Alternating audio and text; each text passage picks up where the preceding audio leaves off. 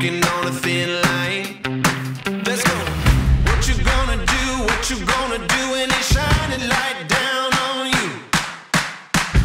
What you gonna do? What you gonna do when they shine a light down on you? The future is golden. The future is golden. The future is golden.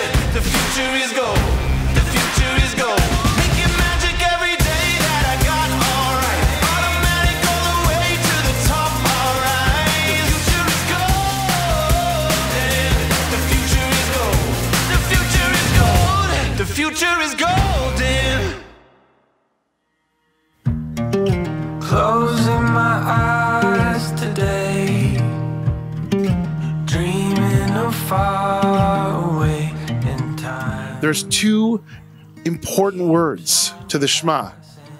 The first, Shema, is listen. If we hear, then and only then can we go on to the next part of that paragraph, Ve'ahavta, right? You shall love with all your heart, with all your soul, with all your might.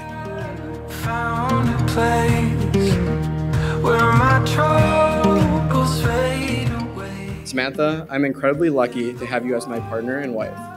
There's so much I admire about you. Your adventurous spirit, your genuine warmth, and your ability to whip up anything in the kitchen with 4 ingredients or less.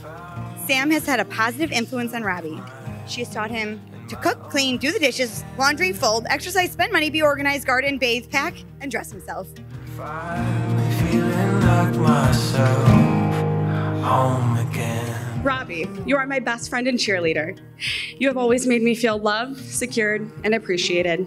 He is a hard worker and always puts his family first, including all his nieces and nephews, or as Rob and Sam call them, nibblings.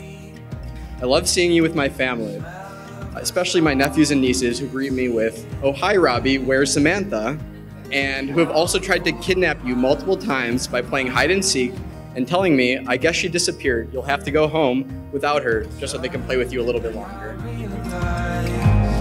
Yes, everything's alright. Being a parent, being a son, being a daughter is challenging and difficult for all of us. But you two should always know that our love for you is always unwavering. L'chaim tovim, to a happy and prosperous good life. You are the most patient person I've ever met, even when I backseat drive you in Chicago traffic, or ask you to keep pace with me in the kitchen like we're on an episode of The Bear. In you, I have found my soulmate, rock, and confidant. And as I stand here marrying the love of my life and best friend, Samantha, I can't help but feel the overwhelming presence of my mom, Rosie. I am certain she would be proud that I am marrying a partner who embodies qualities that she so beautifully represented herself. Empathy, kindness, unwavering support, Jewish values, and a love of the family. Rosie and I knew that Samantha too is kind and smart and sensitive with so many fine qualities, and she's part of such a fine and wonderful family. It's no doubt that Robbie found the lid for his pot, and Samantha did as well. After seeing how adorable and happy they are together, I couldn't be more overjoyed to now be able to call him brother-in-law. It's truly inspiring to see how you lift each other up and bring out the best in each other.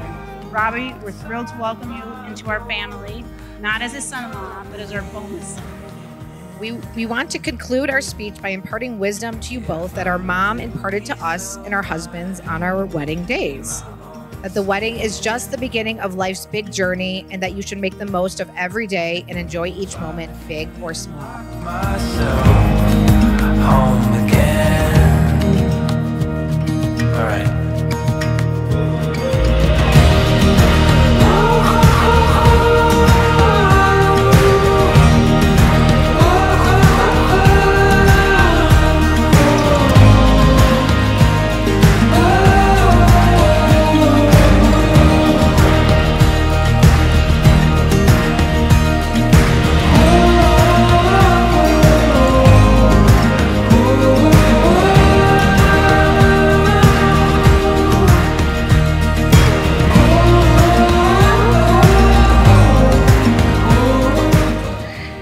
best travel companion, and you make every trip better, despite asking us to get to the airport 5 hours early. You have always met me with kindness and understanding, and I am so incredibly lucky to be your wife.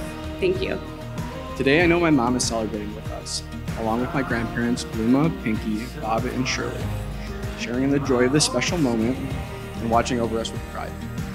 I'm beyond excited to start this new chapter with you and build a future of love and adventure. I love you more. Home.